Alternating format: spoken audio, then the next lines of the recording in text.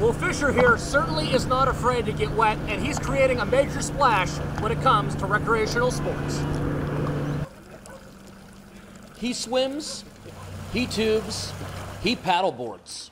Fisher is living his best life out on the water. There's really nothing he hasn't done yet. Maybe not a jet ski. We got to get him on a jet ski.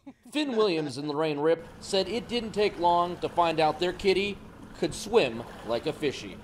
His first trip was in a pool, and he went on a little floaty, and he jumped right off and started swimming. And he just did like the doggy paddle very quickly and just was off. We prefer the caddy paddle. That's true. But the kitty paddle. The kitty cat paddle, yeah.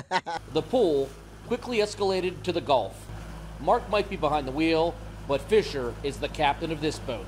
He sits on the helm, and we're going like 40 miles an hour, and he just sits up on the front, and he's looking into the wind, his hair's blowing. The 1.5-year-old Maine Coon got so much attention, Mark and Lorraine began sharing pictures with various outdoor companies. And pretty soon, Fisher was a spokescat.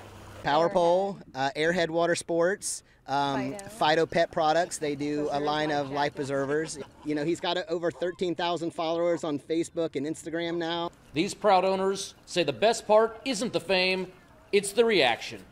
What I love about it is just how he brings a smile to everybody's face. And they are hoping more cat owners think outside the litter box. I think that people realize like cats are more adventurous than they thought, and that, you know, they don't want to just hang at home and be judgmental. Like, they can be judgy anywhere. In St. Pete, Robert Boyd, ABC Action News.